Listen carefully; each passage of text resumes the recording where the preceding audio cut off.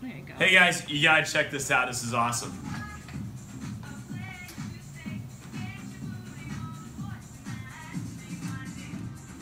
Let's go. Holler at your boy. Right?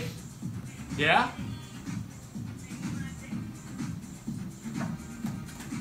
It's all Gucci. Wow. Just wow. Is that it? I don't know.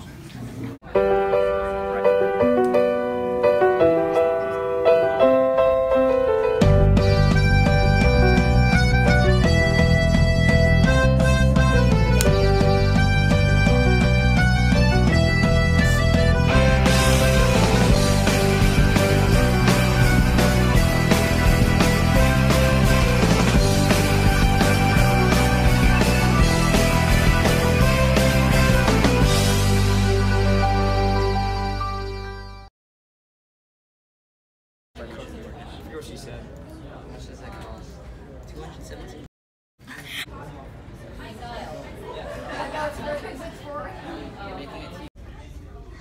Hi, Miss Hardigan. Hey, how are you? So tell us a little bit about FPS and what you do in that class. So FPS is short for future problem solving, and we try our best to solve future problems. So we'll analyze hypothetical future situations, and we'll brainstorm a bunch of potential solutions and develop an action plan, and try our best to change the future. What's one word you would use to describe your class? This year, rowdy? No, the class itself, innovative, creative, fun. So what's your favorite part of your teaching day? Okay, what's the least favorite part of your day then? The earpods, or the iBuds, or the whatever you call them, the things in the ears with the music, and the phones, because I can't get people to get rid of them, and I'm always like, Sam, Kyle, everybody, take out your earpods, listen to me, I need to know, let me see your eyeballs, let me know that you know what's going on, and instead, they're just like, what? I've got this thing in my ear, and I don't know what to do with it, because what do I do? What's a blog? I don't know, because I've got this thing in my ear all the time. That's the worst.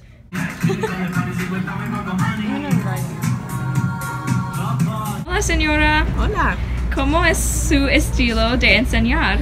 Mi estilo de enseñar es muy simple.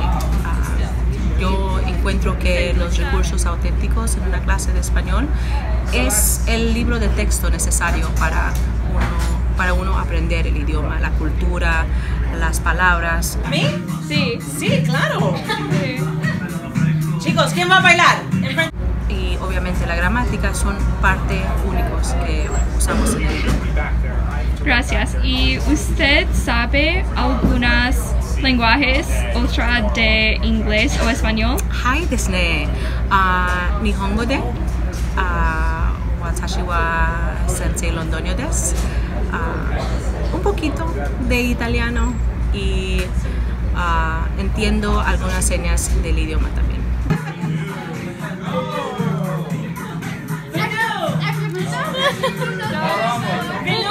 Vino canta y nosotros atrás.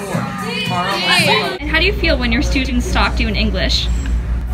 Es la cosa más irritante. Odio cuando los muchachos piensan que pueden hablar en inglés en la clase de español. ¿Qué es eso? ¿Cómo están aprendiendo? Ellos no están aprendiendo absolutamente nada cuando hacen esas cosas. ¿Cómo uno va a hacer su trabajo si están hablando en inglés? Explícamelo. Gracias. Hi, Mr. Fuchs. Hello there. So what's your favorite part about being a history teacher? I think the part I love the most is taking kids, helping them get to places that they would never get themselves, and that most of society would never imagine that 14, 15, 16-year-old kids could ever get to. Challenging them to think deeply, philosophically, and hopefully leave them different because of it. Okay, so then what's your favorite part about your students? Hollywood couldn't make up the kind of stuff that actually comes out of the mouths of kids. Okay, what's your biggest pet? They were put together when they never belonged together. Okay, what's your biggest pet peeve when it comes to students? I think the pet peeve has nothing to do with kids. You know, kids are kids. They're going through growth, and they end up doing interesting things. The things that happen in like places like Austria and Bosnia and stuff like that. And yeah, I feel like My pet peeves are things that have nothing to do with the kids. The state intervention, the mindless bureaucracy, the stuff that sometimes takes so many hours, like lesson plans. You got to think about a progression, a sequence of lessons, but the way we have to do it. You know, sometimes the state standards, it's stuff that requires hours, and my belief is that it has very little to do with kids. Do you have any hobbies outside of work? Yeah, my life is a food odyssey. You know from freshman advisory how I like coming into the rooms and just seeing what everybody else has for lunch. Exhibit A. My last trip to World Market, I picked myself up some whole roasted fried crickets. And if you'll bear with me one more second, you'll see me eat said crickets. You want to come in for a close-up? Yeah, of course.